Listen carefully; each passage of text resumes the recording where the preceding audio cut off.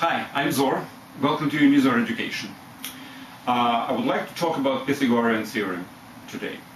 I'm sure I mentioned it before in one of those lectures, but I would like actually to dedicate the whole lecture today to this particular theorem for a few reasons.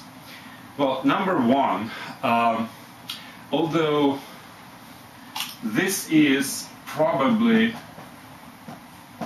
the most famous formula in all the development of the science, mathematics, whatever, in history of the world, this is probably the most memorable one. So whoever remember anything about mathematics or geometry, they probably remember this formula, which is basically the sum of two squares of lengths or catheti of right triangle is equal to a square of hypotenuse. So that's number one consideration. This is a memorable formula, and obviously it deserves certain special attention. Now, another more, I would say, pedagogical consideration is I'm going to present more than one proof of this particular theorem. As a matter of fact, four different proofs. And it's like an illustration that the same kind of statement, a truthful statement, can be proven in many different ways. You start from certain axioms, and then you do some logical conclusions and inferences, and ultimately you arrive to the statement which you would like to prove. And there are many different ways. From A to B, there are many ways to go. And it's extremely important to understand that there are many different ways to get to the same destination point. Well, obviously people who drive the cars know about this, but it's true in life or any profession. There are many solutions to the same problems, and somehow we have to deal with this. We have to judge which solution is better. Maybe there is some kind of a price attached to a solution which we would like to minimize and stuff like this. So it's just an illustration that in mathematics we are dealing with the same type of very real-life problems. Okay. Without further ado, let me get to all these proofs, and here they are, one by one. Well, first of all, yes, I did mention the formula, but what I actually mean is this. So you have a right triangle, A, B, and C, or whatever letters you use, are two catheti, two legs, and the hypotenuse, and the sum of squares of these two is equal to the square of hypotenuse. All right, now, one more consideration. This is part of the more general topic about lengths and areas, and why? Because certainly when we are talking about a square, this is an area of this particular square, which is having this leg as a side, and similarly b square is the area of this particular square, and c square is the area of that square. So basically what we are talking is, we are talking about the sum of these two areas is equal to the area of the square built on hypotenuse. All right. So it's about areas. Not only you can approach it algebraically, really like a formula, a squared plus b squared is equal to c squared, but also from a pure geometrical standpoint, where area is actually at play. Okay, number one. Here is what I am suggesting following the original proof which belongs to Pythagoras. Now, this is our original right triangle. Now, what Pythagoras suggested is the following. Let's continue this by the lengths A, this by the lengths B. So this is A plus B, and this is A plus B. And this is the right angle. And then we complete a square. And then we put B here, and A, and B and A here. And now we consider this picture. Now, it's very easy to prove that if I have a square of A plus B side, and then I choose these points so that this is B and this is A, this is B and this is A, this is B and this is A, and this is B and this is A, then obviously all these four triangles at the corners are congruent to each other by two catheti, for instance, and so they all have exactly the same area. It is also obvious that not only these four sides of this quadrangle in the middle are equal, but also these are right angles. Why? Because again, this angle and this angle and this angle and this angle are congruent to each other. So are these. And we know that the sum of these two is equal to 90 degrees, so the sum of these two is equal to 90 degrees. So this is 90 degrees in the middle. So this is a square. And actually what the theorem says, that this area is actually c squared. All right. Now, what to do next? To do next is to perform the following rearrangement of the squares and triangles, actually. So let's consider this triangle, for instance. Top right. And let's move it parallel to itself towards bottom left. What happens? Well, this will be moved to this position, and this will be in this position. Now, these lines obviously are parallel, so that's why this is a rectangle for obvious reasons. This is the parallelogram, so all sides are equal, etc., etc. So, forget about this particular triangle, we moved it here. Now, let's talk about top left triangle. We move it to the right. So it will take position, this will be moved to this, and it will be in this position. So from this point to this to this. So top left will be this triangle. I don't want to put letters at the vertices, just not to overwhelm the picture. And again, we are just moving parallel shift to the right. So this will take this position, this vertex will go to this, so this is the resulting triangle. And finally, the bottom right triangle, we move upwards, so this will take this position. So this is the same as this. This is the same as this, etc. Now, what have we done? We have rearranged triangles, but the components are basically the same. If before the area of this square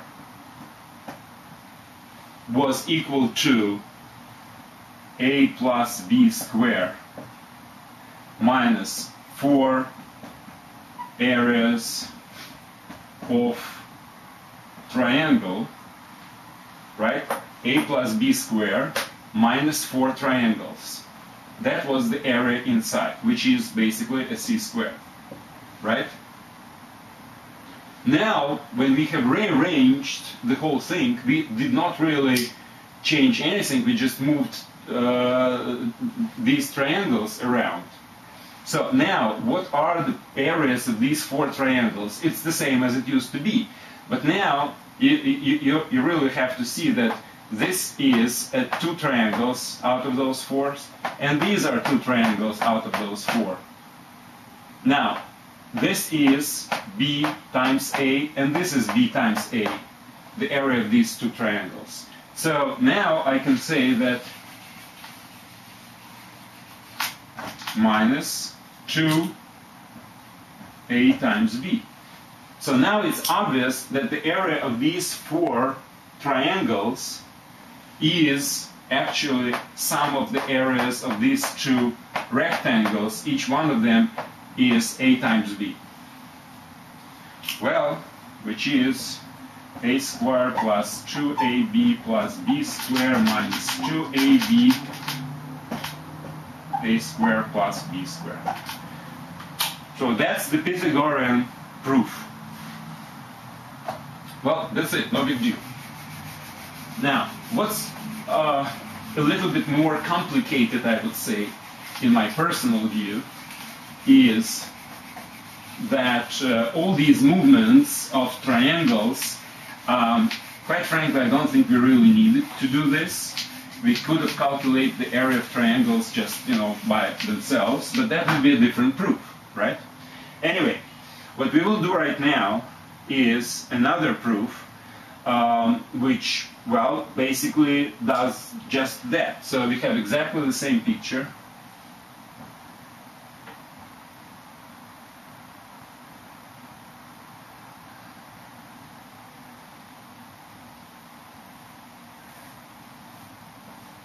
So this is B, this is A, this is B, A, B, A, B, A, C, C, C, and C.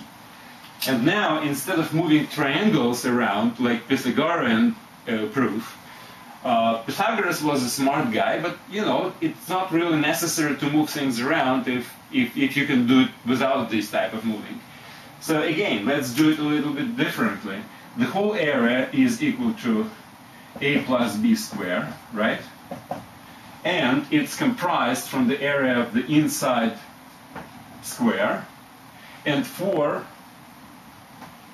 areas of triangle. But we know what the area of triangle is. We already learned this. It's A times B over 2. Why? Well, obviously, the general formula of the area of triangle is base times altitude. Now, if this is the base, then this is an altitude, right? In the rectangle, in the right triangle, the area is just a multiplication of 2 catheti divided by 2, which is equal to exactly the same as before. And if you will compare these things, obviously A plus B squared is A squared plus 2AB plus B squared is equal to C squared plus 2AB. And obviously we can do this, and we have the same formula. I think it's a little bit easier just because we don't have to move things around, etc. But this proof doesn't have any name attached to it. All right. Now we will proceed to Euclid. Okay, Euclid is the famous guy in geometry who proved a lot of different theorems, and for whatever reason, he has a more, I would say, I think it's the most complicated proof of this theorem. So I put a little drawing here, but I will do it right now in a more in a bigger environment. Okay. So this is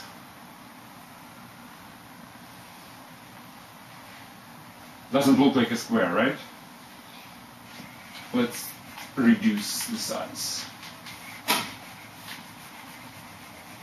Okay, that will be better.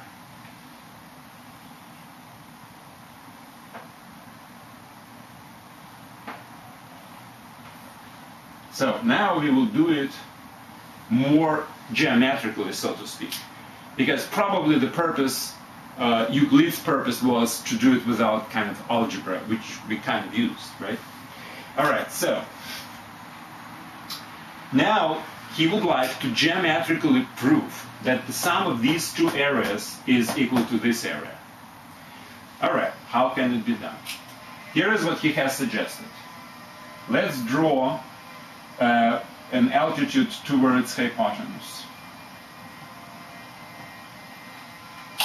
Now what Euclid suggested is the following.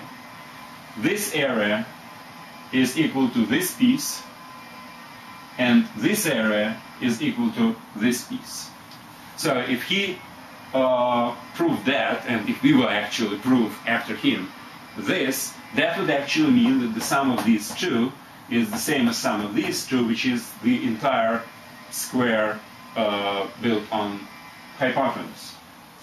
All right, now, instead of proving that the whole square is equal to this, the area of this square is equal to area of this rectangle, I suggest to use the following. I will use half of this square, which is this triangle. And I will prove that its area is equal to half of this rectangle, which is this triangle.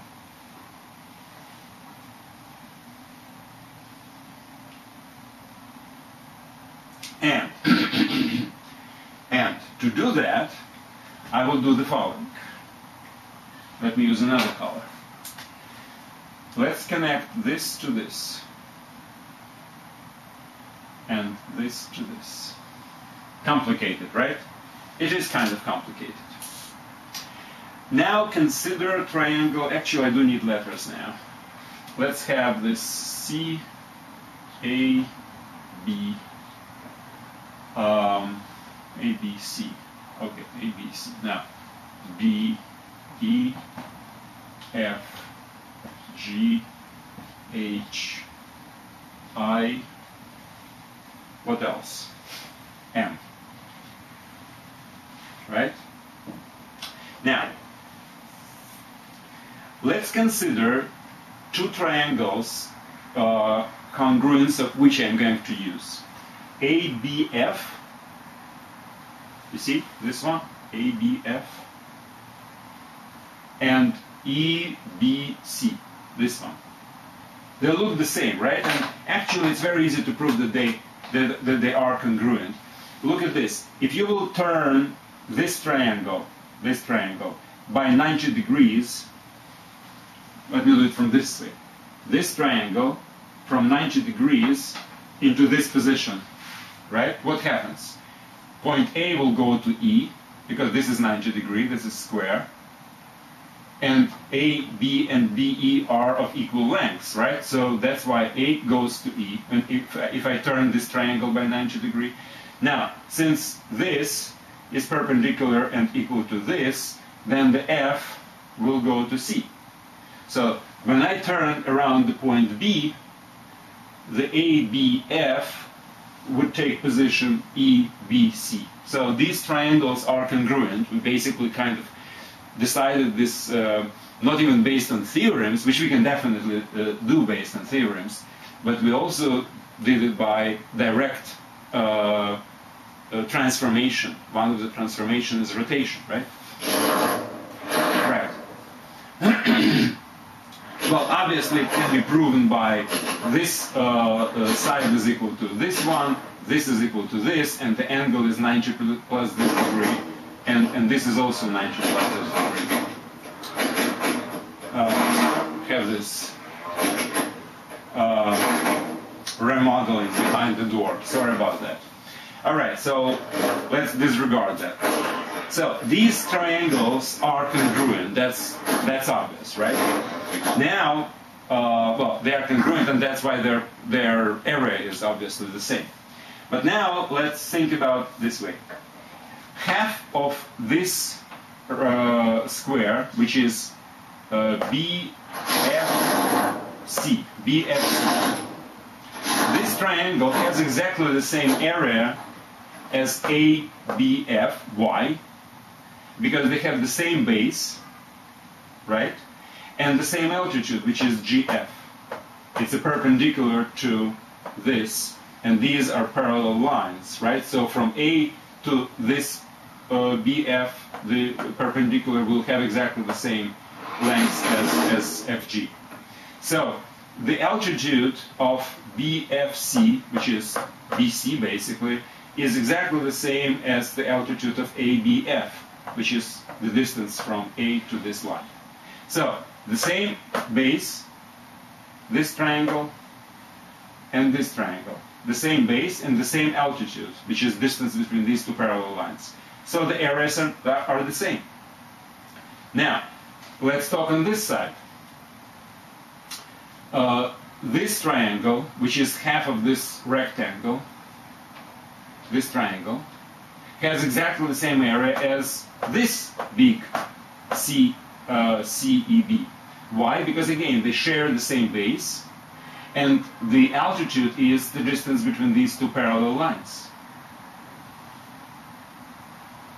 CEB and MEB have the same base and the same altitude, which is distance between these parallel lines. So they have the same area. So what happens is triangle area of triangle BCF is equal to ABF, area of triangle ABF. Now, ABF is congruent to CEB. That's why the area is equal to triangle ECB, which is in turn equal to the area of triangle MEB.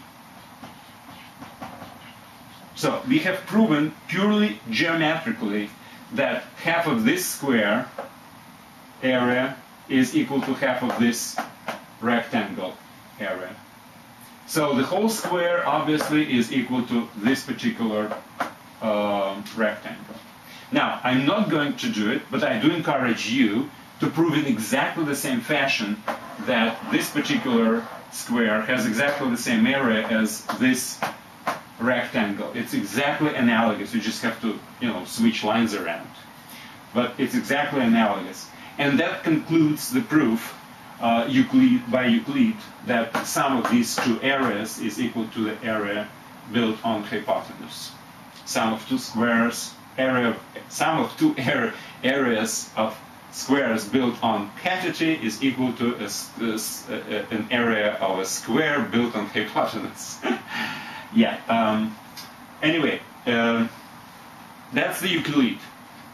He insisted on purely geometrical proof of this particular problem. Well, and he did it. Okay, so let me wipe it out. And we still have one last proof, which again has no name, but much simpler than anything else, quite frankly. So this Euclid's proof is, I would say it's rather complicated, although I agree that it has absolutely no algebra in it. It's pure geometry, which is, makes sense. Now, let's not afraid to use some algebraic methods, and I'm going to introduce something which is, I would say, one of the most simple cases.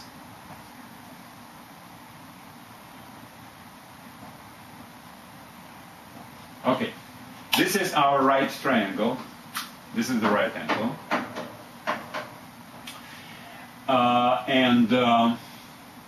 So let's basically consider a very simple fact that the big triangle and both smaller triangles, this is an altitude, by the way, which is dividing the hypotenuse into segments x and y.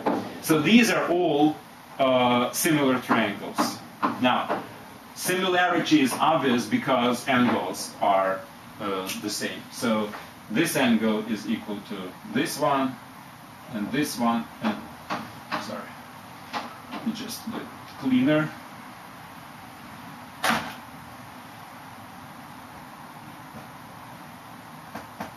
Okay, so we have proven many times that this angle is congruent to this one.